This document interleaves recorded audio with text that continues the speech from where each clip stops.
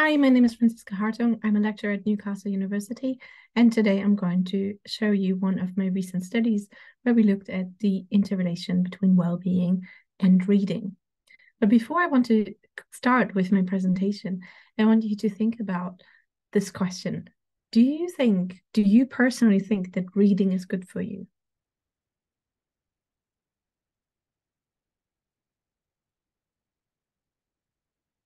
And while giving this answer, did you think about fiction or narratives more generally? Or did you more think about like factual reading? While, of course, I can't do a live audience now, the majority of the times that I have asked this, almost everybody has thought about novels or stories, which is quite interesting. And the idea that stories or reading has benefits for your mental health um, actually goes back to at least into antiquity. This is the first time that we have recorded evidence that people were asking this question.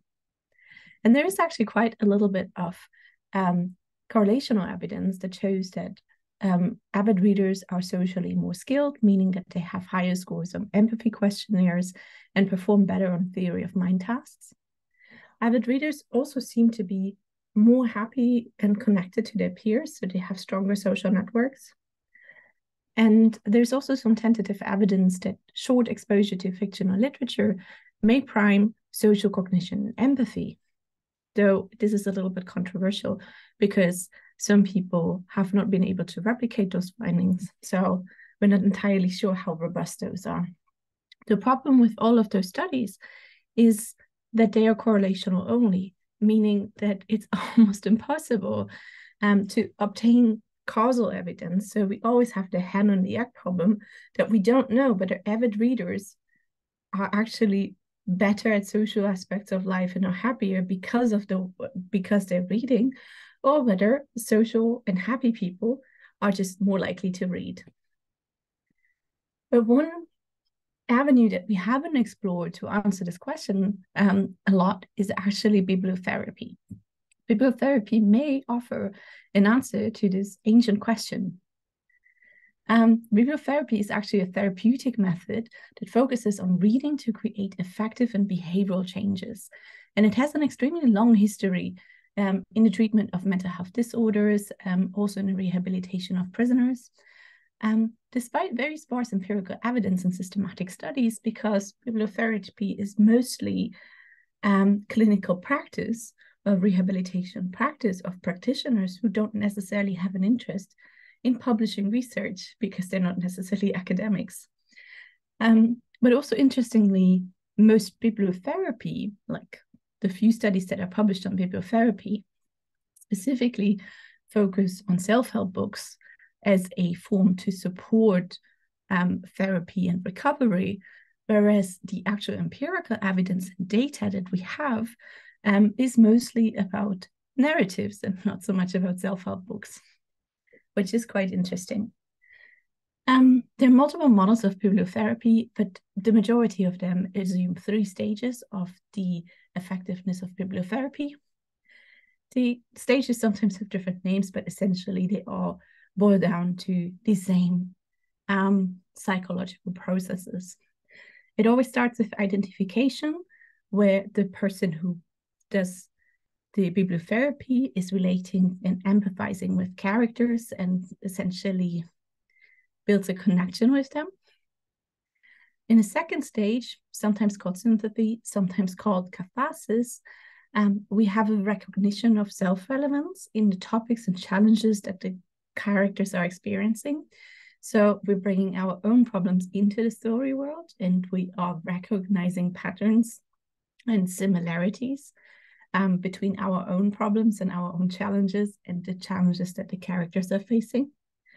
This can help us to understand them better or offer a new perspective onto our own problems. And the final stage, sometimes called autobiographical memory or insight, is when we actually then take the solutions and insight from the stories back and apply it to our own problems in our own world. And this is thought to promote change and personal growth. So in this study, we try to answer the question whether bibliotherapy can improve well-being in healthy adults, as assessed by standardized diagnostic measures. This was our quantitative aspect. An insight from participants, so we also had a qualitative component. I had a large team to help me conduct a study where we tested over 100 people in 2 cohorts in multiple groups. So we had 3 undergraduates, 3 postgraduate and 6 undergraduate students who were absolutely critical for the success of this project, and I'm extremely grateful that I had such a fantastic team. We designed a 6-week intervention with 3 testing groups. So the first group was the reading group with weekly group meetings, so classic book club therapy. We also had a control group that did the reading and the reflective assignments, but they didn't meet weekly. Instead, they just read the book in their own time and answered questions in online questionnaires, which were related to the prompts and discussions that we had in the meeting group. We also had a second control group, a creative writing group, that instead of consuming narratives, produced narratives and did creative writing exercises. And they also met weekly in order to do the writing exercises together, and also had similar discussions that followed identical topics.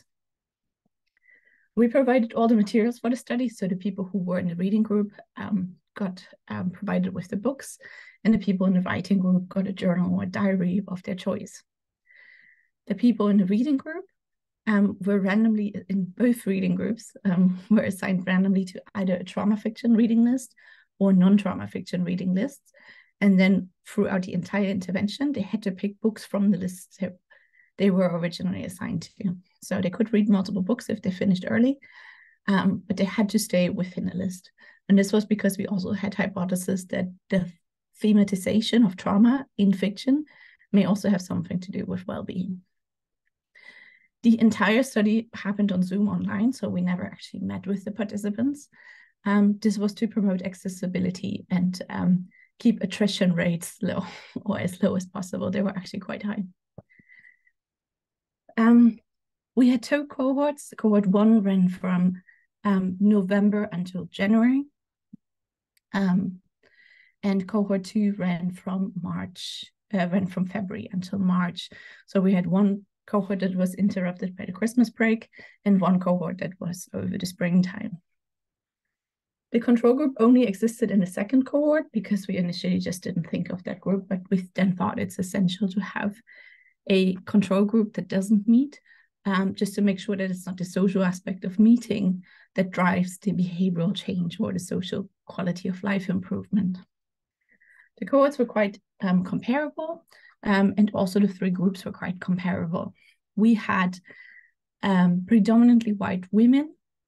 The creative writing group was a little bit more diverse than the 2 reading groups, but we had a really nice age range from 18 to in people's 50s, and in the reading group, a lot of groups actually went up until the 70s, so we had a quite broad range of people participating in the study.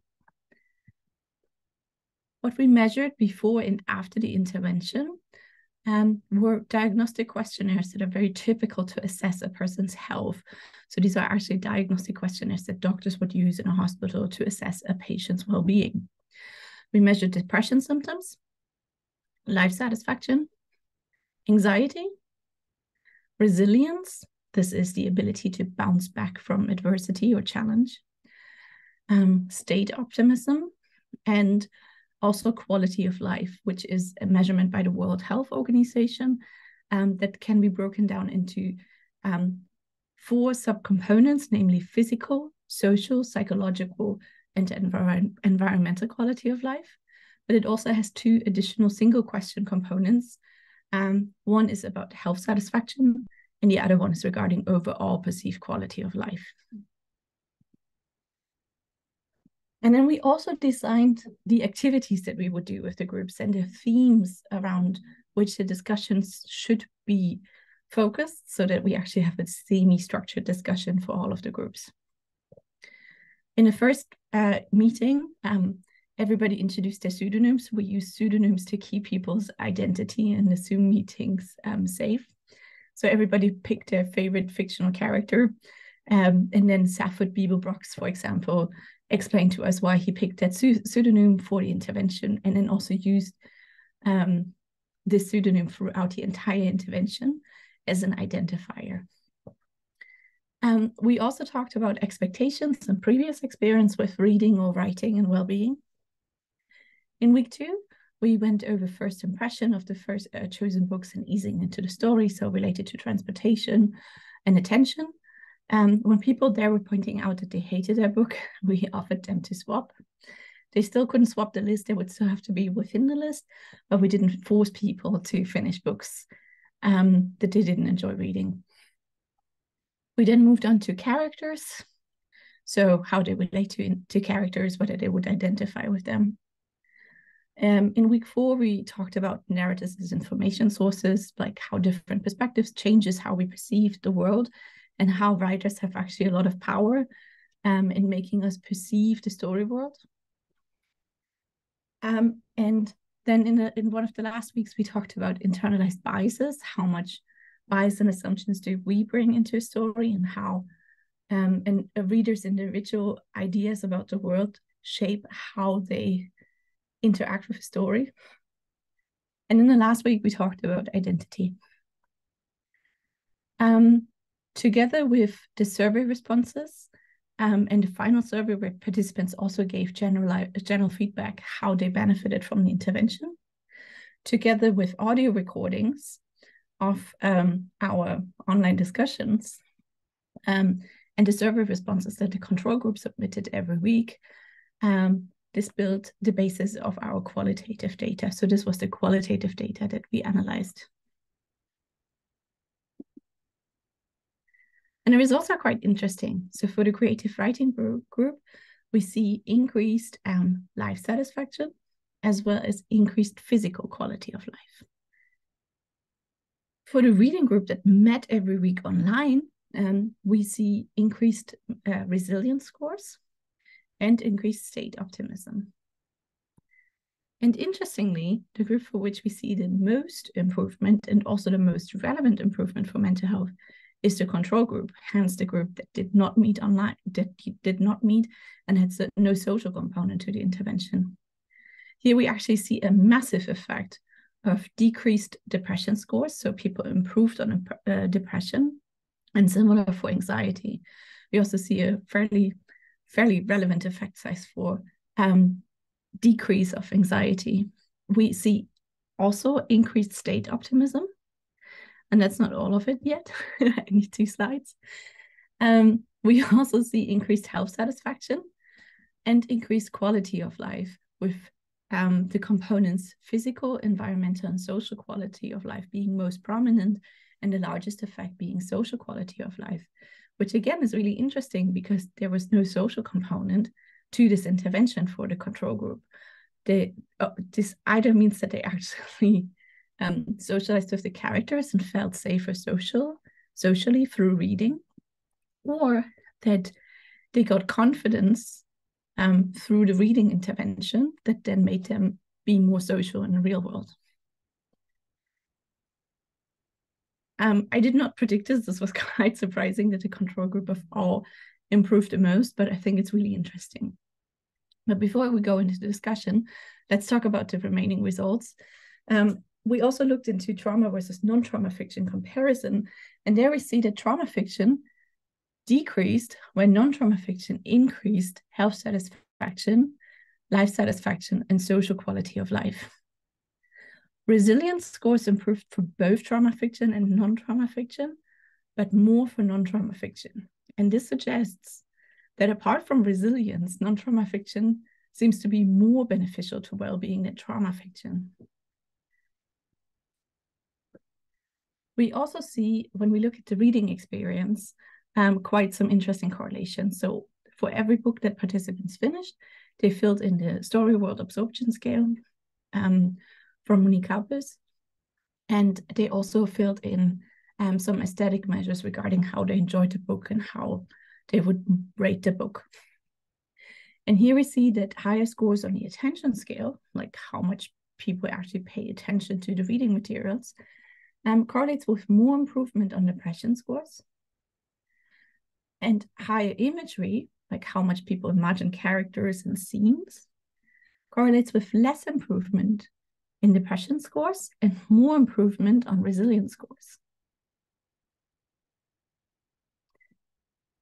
We also see a nice link between transportation and plot-related emotions with better improvement on anxiety scores. So people who are really feeling pulled into the story and enjoying them, and also then have a lot of plot-related emotions such as suspense and excitement, they benefit more for the anxiety symptoms. Now let's look at the qualitative data. Quite interestingly, self-reflection emerged as the primary and most significant theme, with over 75% of all the assigned themes in the qualitative data being regarding self-reflection. Catharsis, on the other hand, which we originally hypothesized to be quite central, as in deprocessing emotions and then applying this to your own life, was surprisingly scarce in all the discussions and made only a little over 2.6% of all the qualitative data. Another theme that we didn't necessarily hypothesize about, but came up as an inductive theme during the data analysis, is insight and learning. So a lot of people seem to be driven more by curiosity rather than escapism or motivations of topic interests. And finally, identification and empathy seem to be more prominent in the discussions and how people reflect about the stories than transportation and escapism. And we actually think that identification and empathy may be the main drivers for effective bibliotherapy and self-growth. One of our participants, Astrid, actually had a really interesting thing to say that I will quote here. She said, "I think I take for granted that the characters are like me in some way. Even when they're unlikable or nonsensical, I'm always waiting for the way that they are like me to be revealed." And Aladdin also had a really nice related quote on insight and how we learn about others. We assume that everybody shares our own views and that these are the correct ones, rather than going into a story with a completely open mindset. This only comes with reading the book and understanding a different culture and viewpoint. As you can also see, we actually have very little relevant differences between the different groups, like the control group, the reading and the writing group. It's more defined by overall contributions and overall expressions that were scored between groups rather than the actual topic. So we do confirm our main hypothesis that reading and writing clearly contribute to well-being. What is a bit surprising is that the control group seems to have the most benefits compared to the other groups. And some of the explanations might be that making time to meet every week at the same time and actually interacting socially with strangers may contribute to stress and as a result be less relaxing. But the other reason, which we also see when we look at the actual increase in writing or reading that the participants do, is that the Zoom group had substantially more avid readers. So people who already read frequently are more likely to have the confidence to attend a book club, whereas people who maybe loved reading but then just didn't read for a long time and are not very frequent readers now, they really enjoyed the control group and felt like this low stakes, low pressure environment was particularly useful for them. But those people also tended to have higher scores in depression and anxiety. This was statistically significant. So the control group generally had poorer mental health than the group that met online before the intervention already. So it may be that the people who read frequently are already at ceiling for a lot of well-being measures, whereas the people who do not read frequently actually benefit much more from such an intervention. But it also really shows that the guidance aspect of actually having a therapist-led intervention and somebody guiding you through the reflection process and through the bibliotherapeutical stages is much less relevant for many people. And bibliotherapy does not need to be a formal structured intervention in order to be successful. So I think that's a large point for the cost effectiveness and the easy access of bibliotherapy for people.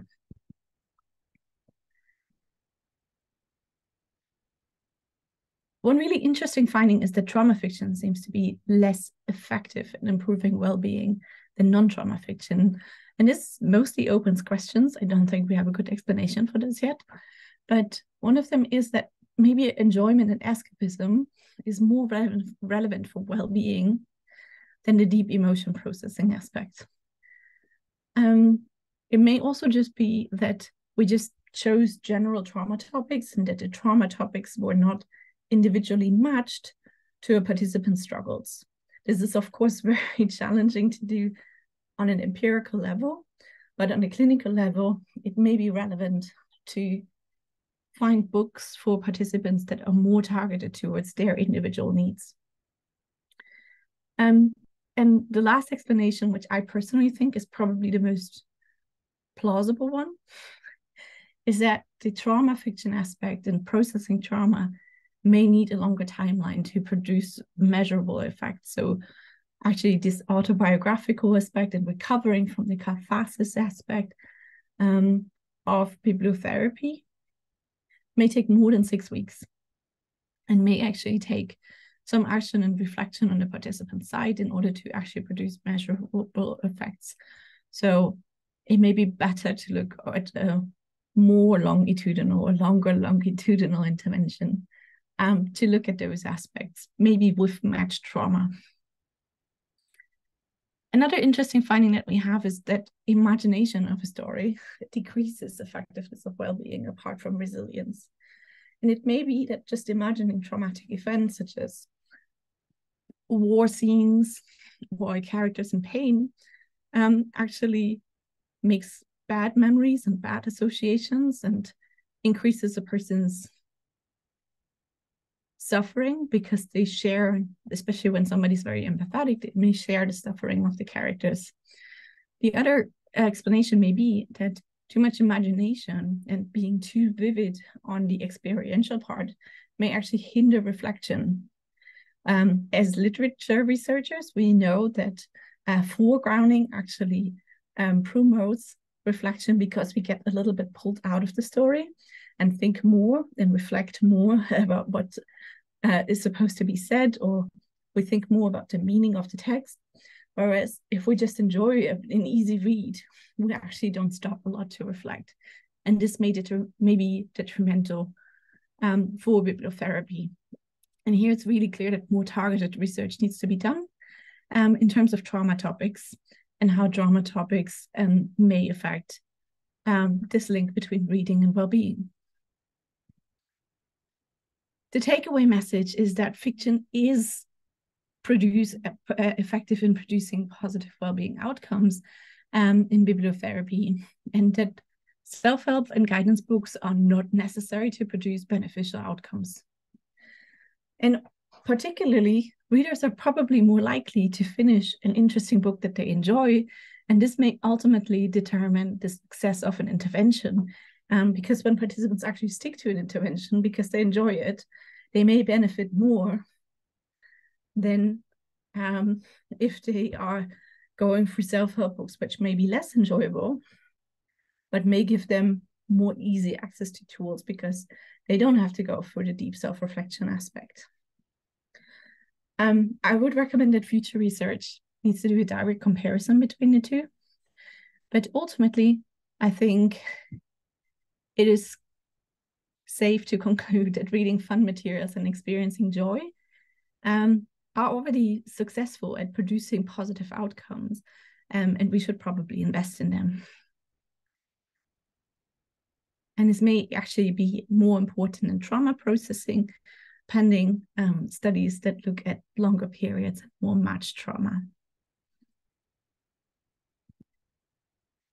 So as impact, to my knowledge, this is the first study where we actually systematically compared different types of bibliotherapy and related intervention involving narratives.